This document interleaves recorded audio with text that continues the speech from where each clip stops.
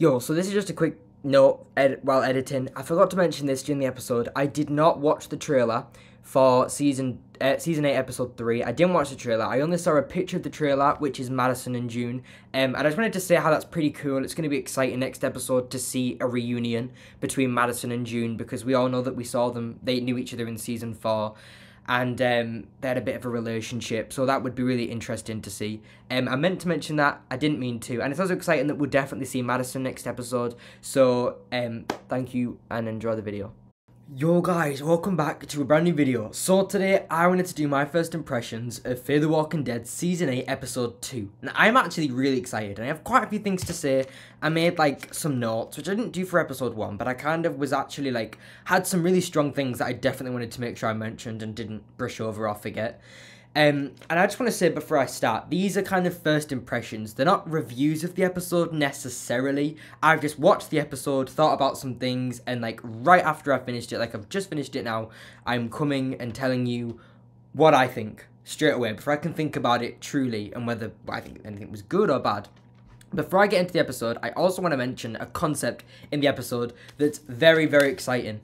Now, I have a video and I didn't upload it, and it's called Is Alicia Alive? And I actually got like halfway through editing it, and I probably will post it. But point is, I have talked about like whether Alicia's alive before, even if it was just on the video on whether Madison was bit and how maybe the Clarks were immune, and if Alicia was alive, and in the episode where I talked about Amina, is Alicia alive? But there was a very, very interesting point in this episode, and it was kind of the infection stops with radiation, and June had even gone to the levels of saying that she has seen someone survive the infection, and I believe that. I wouldn't see why she would just be sick. Why would like June would just say that, and that's very interesting because Alicia was bit, but season 7, the location was filled with radiation. Like that was like the whole gist of season 7, radiation, and I think that it is very likely that Alicia Dedham-Carey could be alive. Even if she doesn't return for season 8, the fact is, I definitely think that she's alive. Like, that concept about radiation stopping the infection is completely in my brain.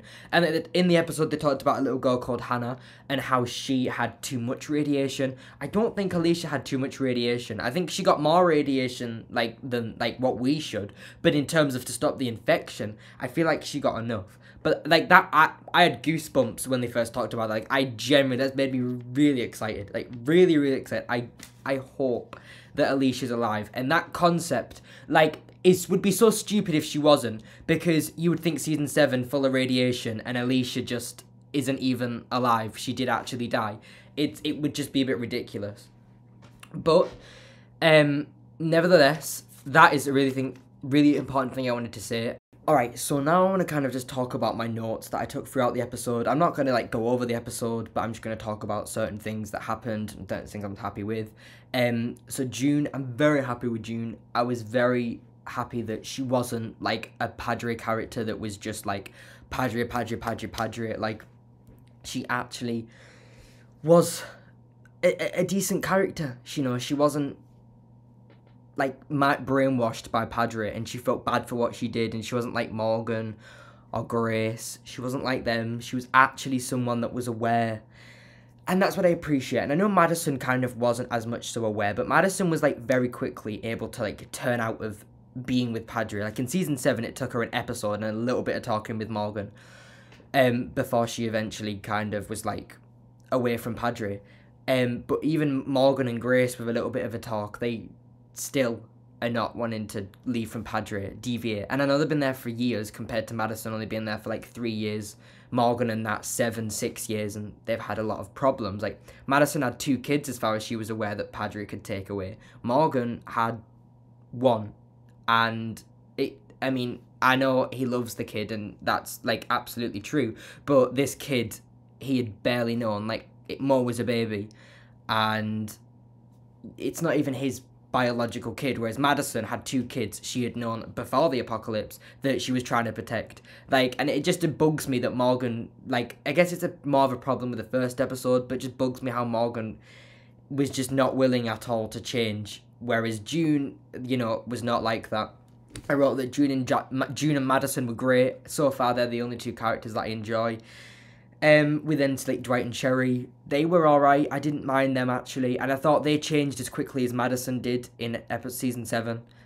Whereas it was an episode thinking about it with an opportunity, like, oh, we can escape now.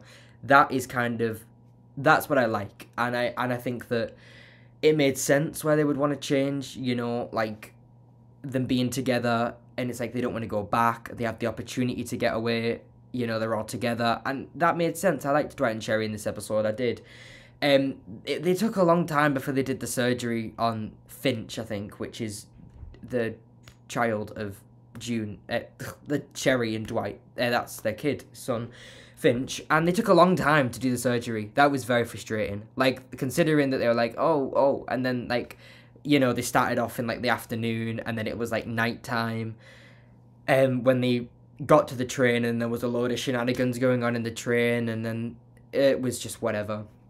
June was a little bit annoying though when she wouldn't talk about Hannah. Like, she wouldn't tell the guy about Hannah, which it wasn't annoying, to be fair. Like, I mean, I might regret saying that, but the fact that it took so long for like this guy or June to tell the guy what really happened, I don't know. It just was a little bit annoying, but it was a very like, you know, like, not nice situation. So I can see why. I think my one gripe with the episode is how just they took the piss to do the surgery. Like, they could have done the surgery and then maybe had Dwight and Cherry go or something. I don't know. But it just annoyed me so much that they just kept on waiting and waiting and waiting. And, you know, they were going to do the surgery, then Cherry went and took the pictures. Then the guy came in, then they had to go and change, go to the back of the train for the power. And then June had to go back and save them. And then we had to have to talk with the guy. And then we had to go back. All of that is like, come on, like, just get on with the surgery. It was just really annoying. I thought it was a good episode, though. I thought it was pretty interesting. I saw there was a little Sanctuary / Negan reference. I thought it was fine. Again, I don't like that. But I thought for what it was a decent reference to compare Padre to Sanctuary in some way, because I guess it did feel like a similar kind of like vibe, and especially if you're from The Walking Dead and we're like, oh, Sanctuary, it's like, oh yeah, Padre is like Sanctuary. So yeah, I liked it. Deal with it.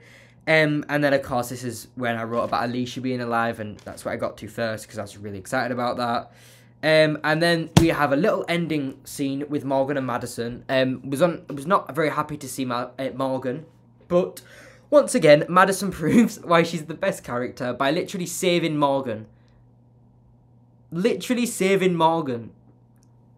Like, she didn't even save herself. She saved Morgan so Morgan could save everyone else. Like, Madison is the best. Like, if you were thinking about that, this episode, that final scene, should have just explained it all. I'm going to hope that Morgan will finally kind of decide to help people from now on. I can't see how he would go back to Padre after running away. Though it's, once again, frustrating if he does now try and save everyone, why he couldn't have done that last episode, and why it took him last episode and this little truck scene, and for Madison to make a scene, for Morgan to run away, for him to then realise that he should start helping. But I think for Madison's part, it was quite nice. I liked the fake out oxygen, all that stuff. It was nice. And of course, like I said, Madison showed why she's the best character. And that does remind me of Madison from season 3. I'll give them that. That does make me think of Madison Clark, so that made me happy as well. So I actually really did enjoy this episode. While it was a little bit dodgy, I thought it was better than episode 1, and I think it was a load better than some of the stuff in season 4, 5, and 7. So yeah, I thought it was good. I would give it about a 6 to 7. No, I'll give it a 7.5 out of 10. Maybe 7, and if I'm being generous, 7.5 to 8. It definitely wasn't a masterpiece. Maybe 7.5, I'm generous, 7. Definitely wasn't a masterpiece, but it was good. I enjoyed it. I would watch it again, just like I would do with the first episode, which I gave about a 5 or a 6. But thank you for watching. What was your first impression of Season 8, Episode 2, Blue Jay? And please let me know in the comments below. I will see you all next time. In a bit.